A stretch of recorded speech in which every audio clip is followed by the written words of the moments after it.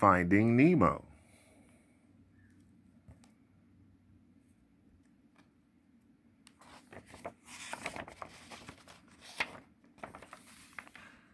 Finding Nemo.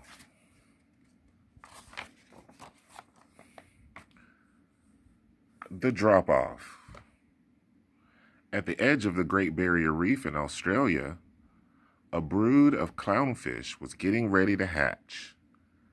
Marlin and Coral, the mother and father, proudly watched over their eggs in the grotto.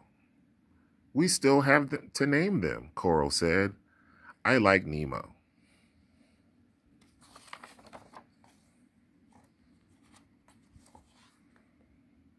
Suddenly, a barracuda appeared. Marlin rushed to protect Coral, but the barracuda's tail knocked him out cold. Marlin awoke to an eerie silence. When he swam to the grotto, he found only one tiny egg, injured but still okay.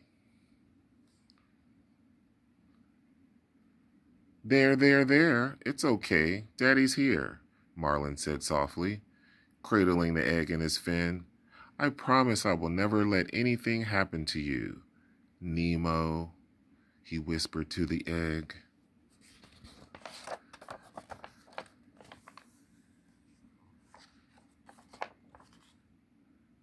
From that day on, Marlin was very protective of his son, especially since Nemo was born with a lucky fin.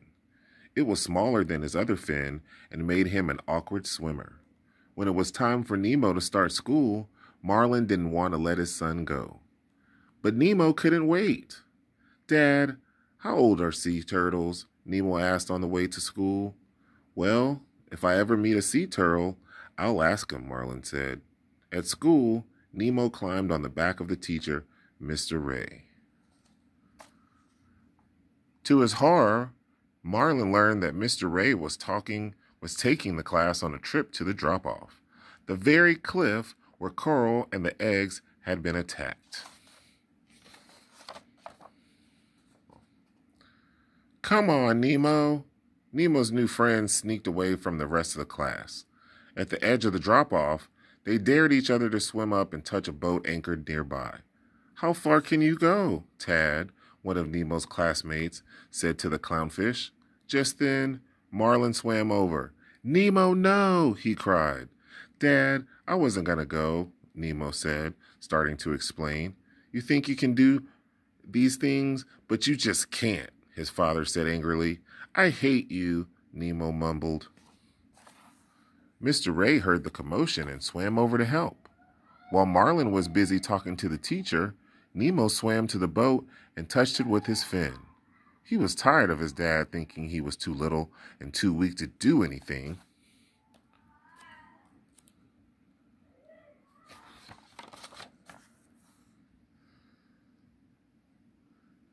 When Marlin heard Nemo's classmates shouting, he looked out toward the boat.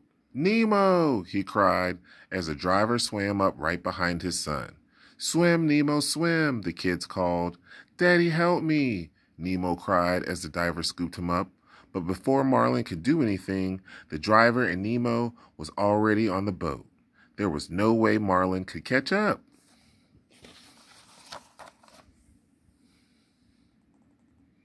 Marlin swam to a busy underwater passage. "Has anyone seen a boat? They took my son," he cried. Finally, a regal blue tang fish named Dory told him she had seen a boat. "Follow me," she said. But Dory had a problem. She couldn't remember anything for more than a few minutes. When she turned and saw Marlin, she got angry with him. "Stop following me, okay?" she exclaimed. Suddenly, a big shark named Bruce showed up. Oh.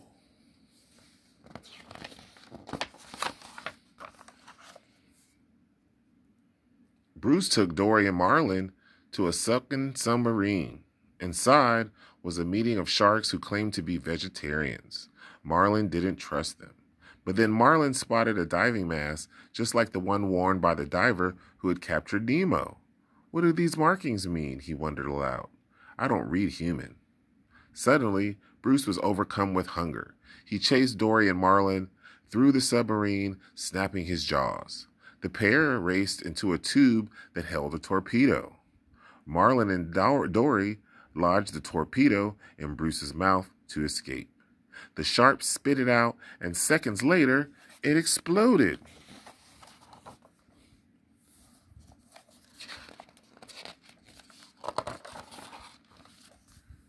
Meet the tank gang. Far away, a giant hand dropped Nemo into unfamiliar waters. Several friendly but strange fish surrounded him. Bubbles, Peach, Jaquez, Bloat, Dim, and Gurgle introduced themselves.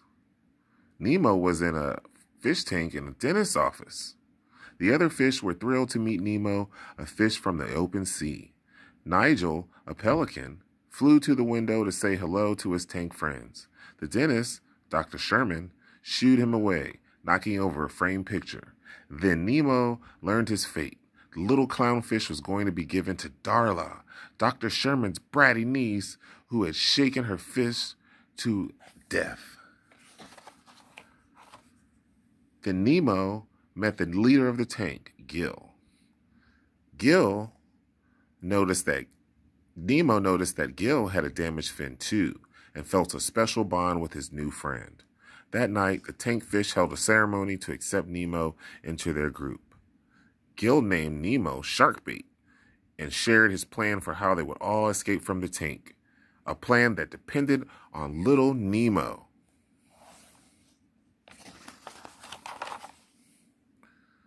Meanwhile, Marlin woke after the torpedo's explosion. He and Dory were right on the edge of a deep trench. To make matters worse, Dory accidentally dropped the diver's mask. As they swam down after the mask to darker waters, a glowing orb appeared. It was attached to a hungry anglerfish. While Marlin struggled with the fierce angler, Dory used the fish's light to see the writing on the mask. P. Sherman, 42 Wallaby Way. Sydney, she read.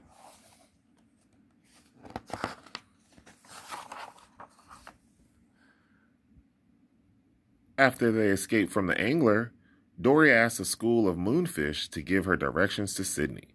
Marlin had already started swimming away when one of the moonfish gave Dory a tip. When you come to the trench, swim through it, not over it, he warned her.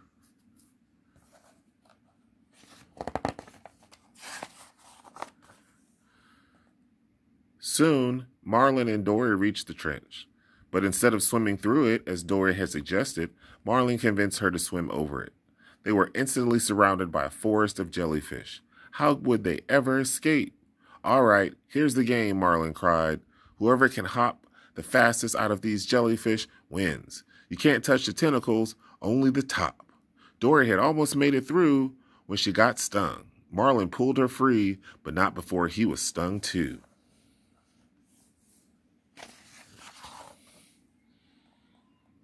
Back in the fish tank, Gil gave Nemo swimming lessons while the two swapped stories. Gil caught Nemo looking at his biggest scar. My first escape landed on dental tools, Gil told him. I was aiming for the toilet. All drains lead to the ocean, kid.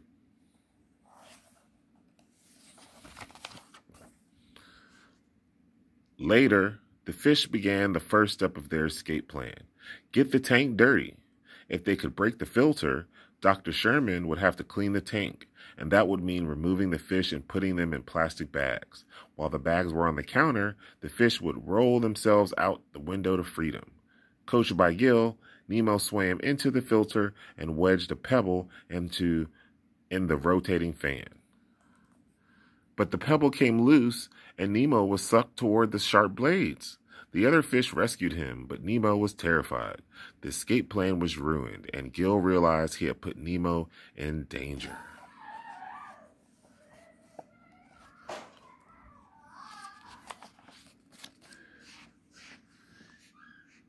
Keep swimming. Meanwhile, some sea turtles had rescued Marlin and Dory after their dangerous encounter with the jellyfish. Taking on the jellies. Awesome. Crush, a surfer turtle, proclaimed. Marlin told the younger turtles the story of his quest to find his son. Soon, The tale was being passed throughout the ocean from sea creature to sea creature until Nigel overheard the news from another pelican.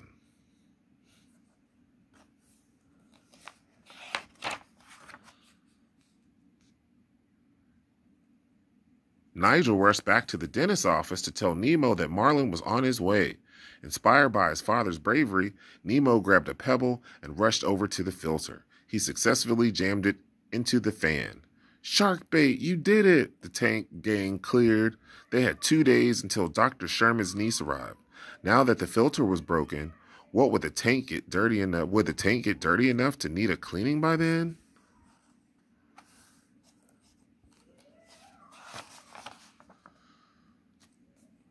Out in the ocean, Marlin and Dory bid the sea turtles goodbye.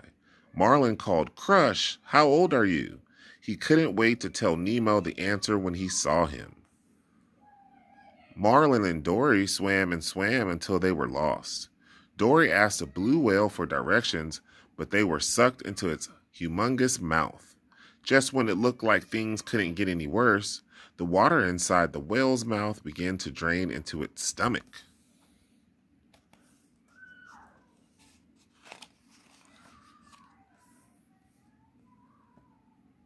Back in the tank, Nemo and his friends felt their luck was changing for the better. Without a working filter, the tank was a nice slimy green. Dr. Sherman swiped his finger across the inside of the glass. "Crikey," he said with disgust. "I'd better clean the fish tank before Darla gets here." The tank gang rejoiced. "Are you ready to see your dad, kid?" Gil asked Nemo. "Uh-huh," Nemo cried happily.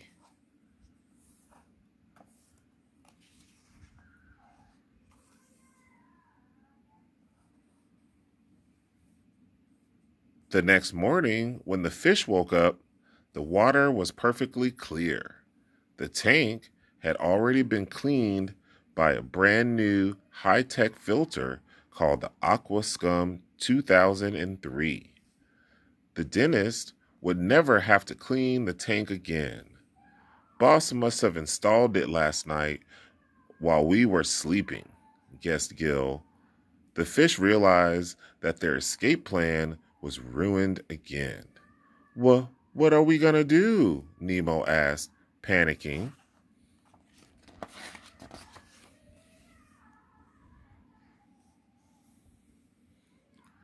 Not far away in Sydney Harbor, a blue whale surfaced and spouted. Riding atop the spray were Marlin and Dory. "Dory, we made it!" Marlin cried joyfully. "We're going to find my son. All we have to do is find the boat that took him." The problem was there were boats as far as the eye could see. Suddenly, a pelican swooped down and scooped them up. The pelican landed on the dock, threw its head back, and prepared to enjoy its catch. "I didn't come this far to beat breakfast," Marlin cried. He and Dory stubbornly wedged themselves sideways in the bird's throat. Nigel, perched nearby, watched as the choking pelican stumbled around the dock. Nigel raced over and whacked him on the back. Marlin and Dory flew out of the pelican's mouth. As he flopped helplessly on the dock, Marlin said with a gasp, "I've got to find my son, Nemo."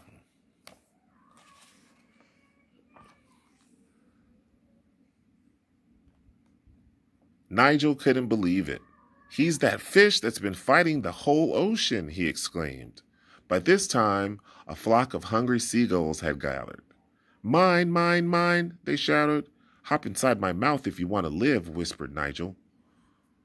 Marlin and Dory jumped inside Nigel's beak, and they were off.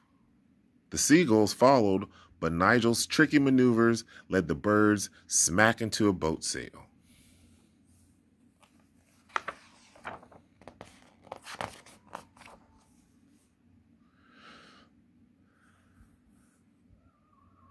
The Great Escape.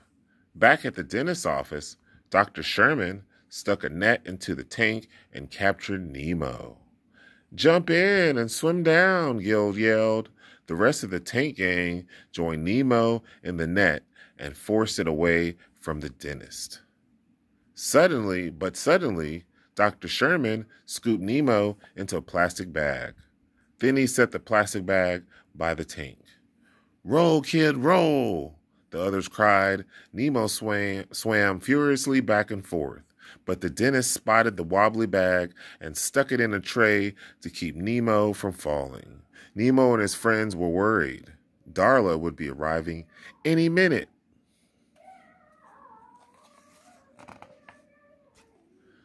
Suddenly, a bell rang. Darla burst into the room. "Fishy, fishy, fishy," the dentist's niece cried. Dr. Sherman reached for the bag.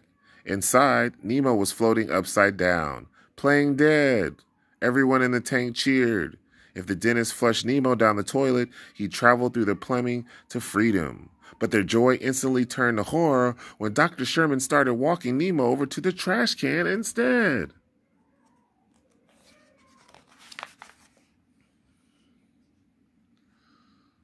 Just then, Nigel showed up on the window ledge and flew inside. The dentist dropped Nemo's bag onto a sharp dental tool. The bag began to leak. Nemo spotted Darla and played dead. Marlin peeked out of Nigel's mouth and saw Nemo floating upside down. He feared the worst. Dr. Sherman pushed Nigel back outside and shut the window. Darla picked up Nemo's bag and shook it. Gil knew he had to do something. The other tank fish launched Gil out of the aquarium, and he landed right on Darla's forehead.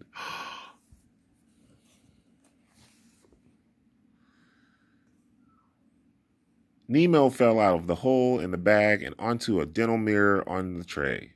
Gil flipped himself from Darla's forehead onto the tray. "Tell your dad I said hi," he said, and then he smacked his tail on the dental mirror, causing Nemo to fly over Darla's head and into the spit sink. Nemo escaped down the drain. Back in the harbor, Nigel dropped Marlin and Dory into the sea. Overcome with sadness, Marlin said goodbye to Dory. She pleaded to stay with him. He had become like family to her. But it was no use. Marlin couldn't stand to be around any reminder of his failed search for his son. He swam off and began his long journey home.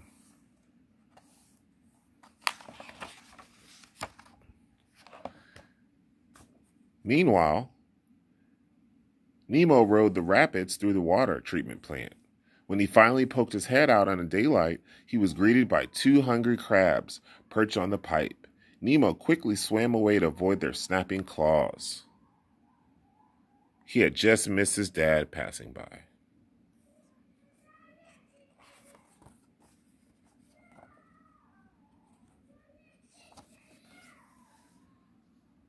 Escaping from the crabs, Nemo swam back toward the harbor and went off in search of his father. But instead, he found Dory swimming in circles and sobbing.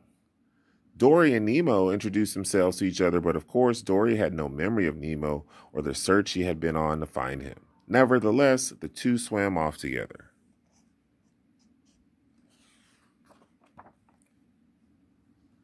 Luckily, Dory spotted the word Sydney on the water treatment plant and suddenly remembered everything. She led Nemo back to where she had last seen Marlin. Dory described Nemo's dad and asked the crabs if they had seen them. They wouldn't talk until she threatened to turn them into seagull food. "All right, I'll talk," one of the crabs cried. He went to the fishing grounds.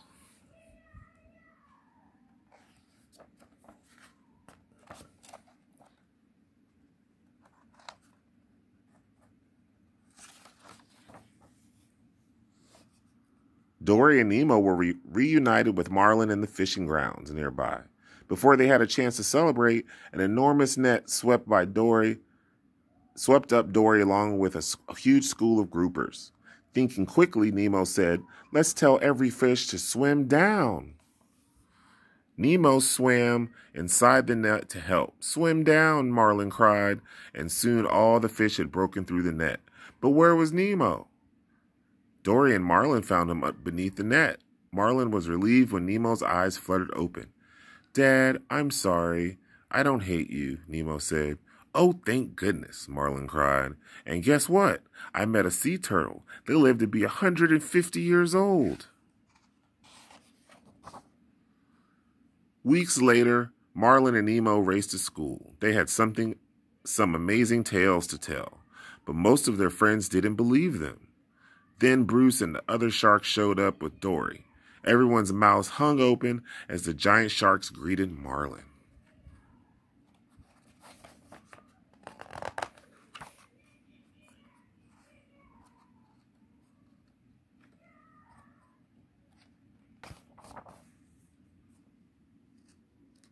Nemo swam onto Mr. Ray's back, and the class started to leave.